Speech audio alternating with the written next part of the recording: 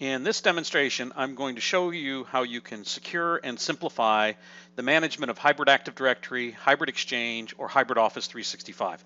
We consider that one thing, but you'll hear different terms used in various marketing literature, so we wanted to make sure you understand we cover it all.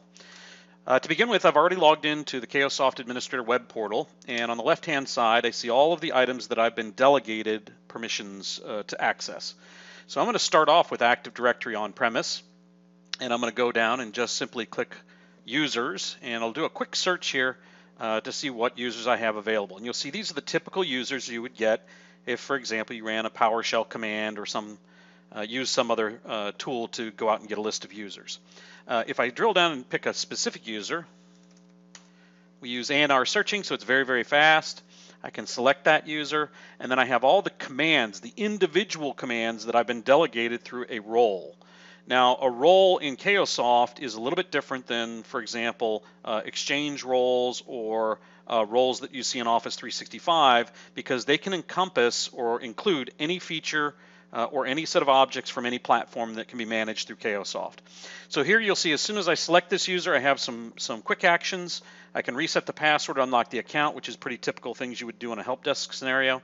I can add that user to a group. If I have a help desk ticket I'm trying to fulfill and I know the name of the group, I can pop it in there or search for it. And then I also see that this user is an Office 365 user, and I see the appropriate items that that person's using. So I know that they're a pretty heavy user of Exchange, Yammer, and Pro Plus. They're not really using Teams, Skype, or SharePoint at this point. And I see some costing information. If I wanted to, for example, see this user's mailbox details, I just simply click Mailbox. I don't have to know that this is an on-premise user or a cloud user. It just figures that out automatically for me. And here it's popped up, and I see that this Albert Einstein user is actually a remote mailbox. And I see the email addresses that have been assigned, and I can go off here and look to see where the mailbox is located, what features are on and off, etc. Now, all of these can be delegated, so I don't necessarily have to give the person performing these tasks any of these features, or I can make them read-only. Okay. So, for example, I can come out and grant security permissions on these resources, or put delivery restrictions on without having to exactly know where that mailbox is. All right, so let's create a new user. So I'm going to create a brand new user, and it automatically chooses a location. I'll come out here and we'll choose the user's OU and just type it in and do a quick search so I don't have to fumble around through a directory tree. And we'll call this Joey Smith. You'll see that all of the other additional items that need to be populated are done automatically through a policy. I can then choose on-premise or remote. And if I choose remote, we know it's Office, so we're going to give them a license option. So I'll go ahead and click License Options, and I'll come up here and we'll give him an E3. These are completely configurable, so I can turn off the licenses I don't want my admin seeing if I'm hybrid.